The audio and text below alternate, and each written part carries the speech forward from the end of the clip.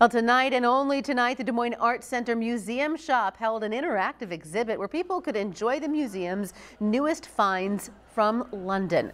The event is aimed for those looking to find some unique pieces of art, but also treats like English beers and wine.